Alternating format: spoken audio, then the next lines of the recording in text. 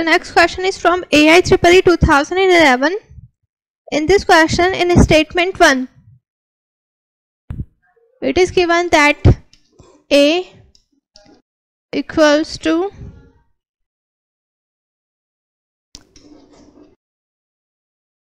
set of xy where xy belongs to R,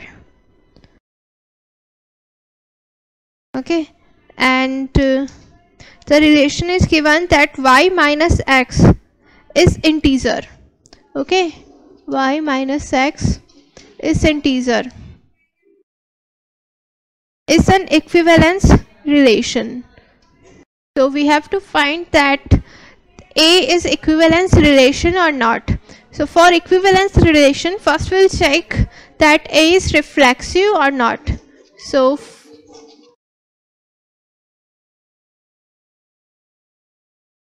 okay, so first we'll find the property of A if it is reflexive or not. So if it is reflexive function, then x should be integer, okay.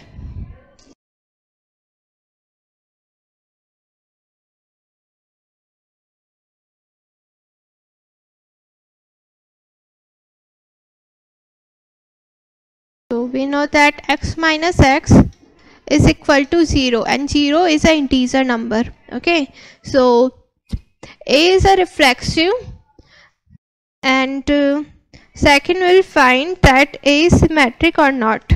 So if A is symmetric, then it must satisfy x r y and y r x, okay. So if x minus y is integer, then y minus x is also an integer, okay. So it also satisfies the symmetric condition. The next is transitive.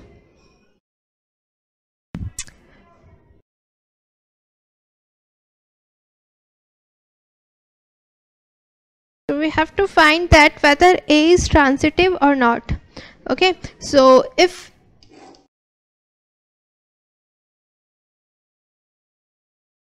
A satisfies the transitive property, then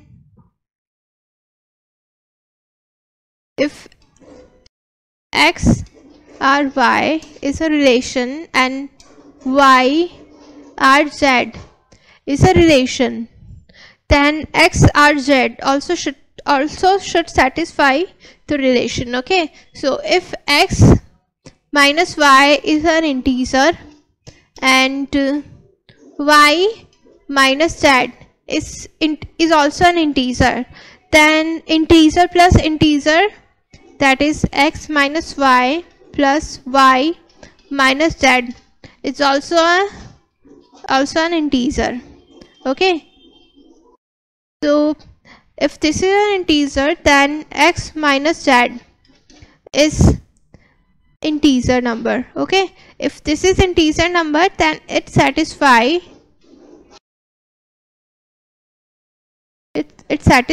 x relation z, okay.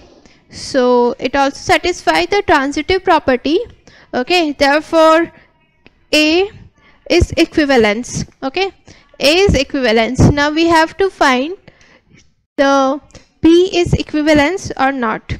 So B is given by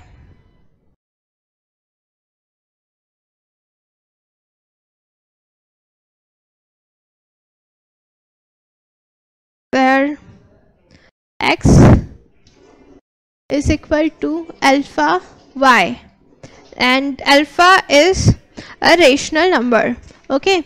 So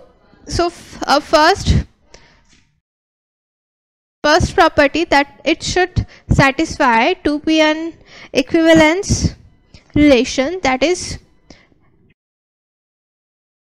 reflexive. Okay, so to find B is reflexive or not, we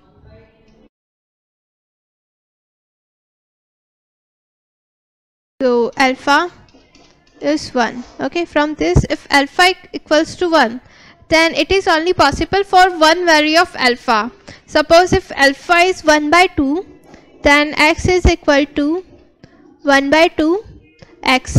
Okay, and 1 is not equal to 1 by 2. Okay, so B does not satisfy the reflexive property. If it is not satisfying the reflexive property, then B is not an equivalence set. So statement 1 is true and statement 2